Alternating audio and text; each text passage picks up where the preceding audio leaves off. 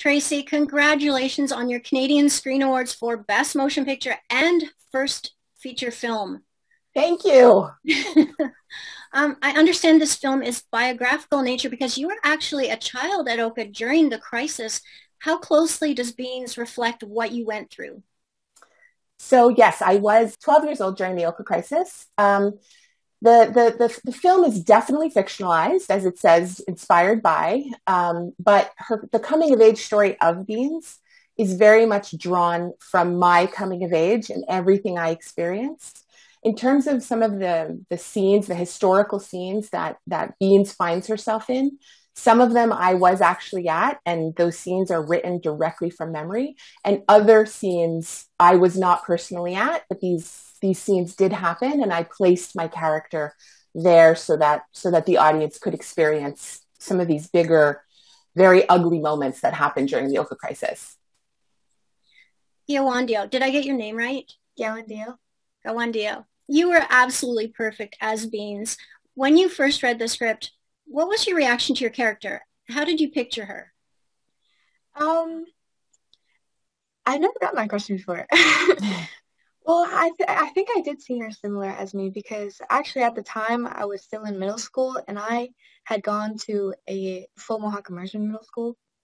And I think this was cut, but in the movie, that's the same as Beans. And she transfers to a high school in the city, and that's what I was gonna do. So I thought that was super similar, and she wants to be an artist, and I wanted to be an artist. So when I first read the script, I think I just tried to pick out like the similarities, and like kind of just thought about and sat with that. If that makes sense. Yeah. And Tracey, how did you come to cast Kiawentiio? I met Kiawentiio first on Anne with an E. I was on the third season, and she was cast in that show. So I first met her through that casting process, and then after Anne with an E, I was able to move on to this movie, and I asked her to audition. So she auditioned amongst girls from across the country. We had an open casting call. We ended up shortlisting that to 5 people for the role, and we brought everyone to Toronto. We did an acting workshop where they learned more about acting, and I was able to watch them interact and see what kind of vulnerability they were willing to show in that short amount of time. I've been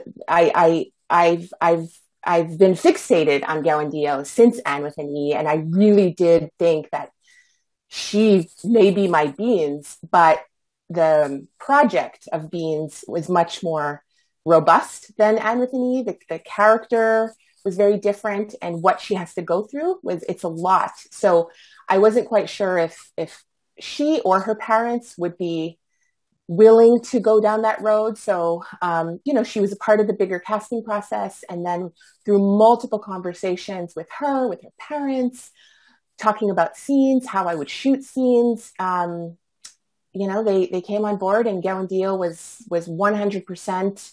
She told me numerous times that like she was ready for this, she wanted to do this, and so that's it's history now. That's how it all began. Now, Kiawentiio, I love the song that plays over the credits, and I understand you wrote it and you performed it beautifully. I can't believe how talented you are, both as an actor and a musician. Now, I'm wondering, did you write that specifically for Beans? Because it really reflects the experience that she goes through in the film. Yes, actually, I wrote that song specifically about the character in the movie. I started writing it maybe a month into filming, and I had told myself, like, I just want to try to finish this. Like, this could be good, this could be something.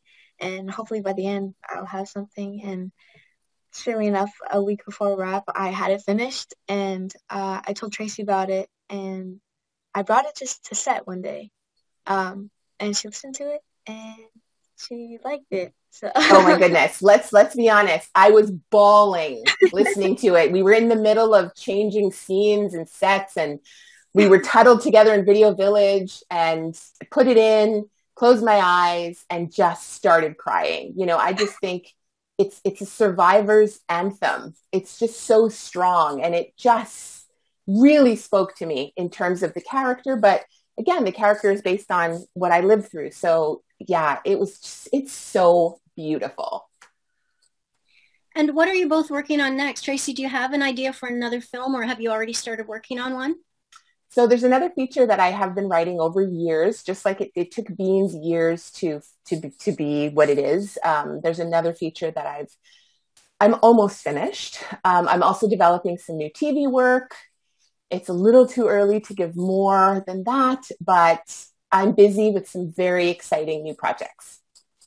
And Kiawentiio, I know you've worked on something after Beans. Can you tell me about that? I worked on Rutherford Falls, which is now out on Peacock. And in Canada, let me add, in Canada, it's on Showcase, so people can see it there. Okay, cool. Yeah, it's a comedy, which is new for me because I've only been in traumatic things, but yeah, it was definitely a new thing that I haven't done before, but I loved filming it, and I met so many cool people, and yeah, go watch it. And finally, where can people see Beans? Because this needs to be seen. This is a fantastic film. Thank you. So the release is planned for Quebec on July 2nd. Okay. Right now, because of the state of the pandemic in the rest of Canada, the release is tentatively planned for August, but we don't have a specific date. Eventually, it will be on Crave and CBC. And I did recently see that you can pre-order it on iTunes at the moment. So those are your options right now. Sounds great. That's fantastic. And I want to thank you both so much for chatting with me today. Absolutely. Thank you for having us. Take care. Bye.